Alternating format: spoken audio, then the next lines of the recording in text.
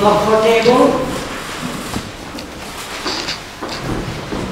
Good afternoon, distinguished speakers, chair and the audience, and welcome to United for Peace Conference. My name is Vijay Mehta. I'm the chair of United for Peace, and I'm pleased to see so many dedicated activists here today.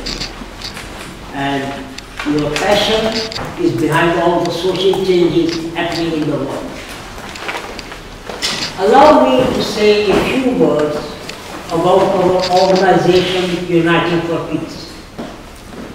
Working since 1979, 40 years, United for Peace is a non-profit organization devoted to creating and promoting a global culture of peace, non-violence, poverty reduction, and sustainable development.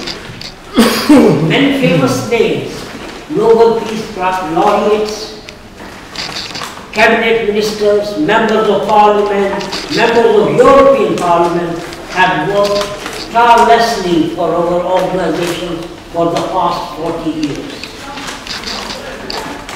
About the meeting today is about global problems need global solutions. No time in history the world has faced more chaos, disorder, and dysfunctional leaders and parliamentarians. The UK is an example of this, where nothing has been discussed, nothing has been achieved besides talking about Brexit for 2 years, and the result is a limbo. So it's very timely that we are discussing the existential threats facing humanity. So I'm hoping speakers, while addressing the audience, will come up with ideas, actions, and solutions towards solving some of these intractable problems.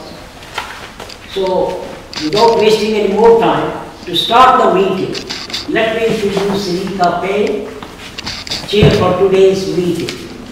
She is United for Peace, our Vice President, great supporter. She is the former President of Commonwealth Journalists Association, freelance journalist, media advisor, former BBC Asia editor, and BBC World News.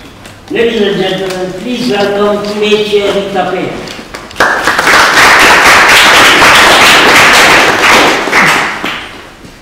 Thank you, Vijay, for giving this introduction. And good morning or early afternoon to you all. It's lovely to see you, and it's thank you, Vijay. We are going to be talking about peace, which doesn't seem to be very fashionable these days. And I was just reading a few lines from a commentator, and one of the things he observed, he was referring to Trump, one of the leaders who we would probably say is not, we would consider the ideal leader for the world, but he seems to be setting the tone for so many others at the moment that Vijay has already mentioned in his blurb. And wherever we look, there are authoritarian leaders, whether it's in Turkey, at the Philippines, and theirs isn't the language of peace.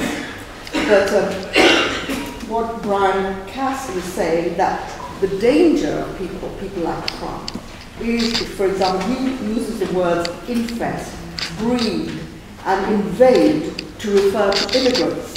He calls asylum seekers animals. Nazis referred to Jews as rats. Hutu leaders in Rwanda called Tutsis cockroaches. Slaves were described as stock. Dehumanizing language paves the way for atrocities. And I think this is why it's really urgent that whenever we get a chance, that we all get together, join forces, and try a push through a counter message.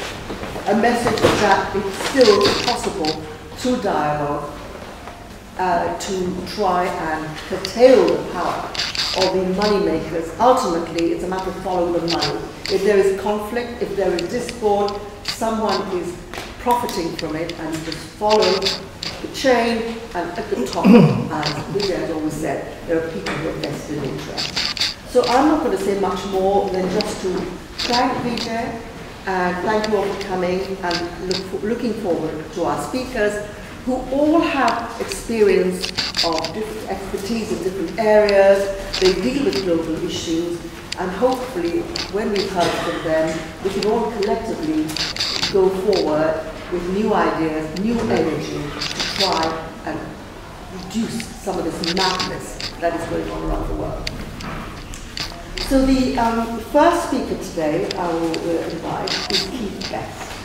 As you'll see from his biography, he is Secretary of the World Federalist Movement, Institute for Global Policy, which seeks improved international structures on federalist principles with observer states in the UN. So welcome. Thank you.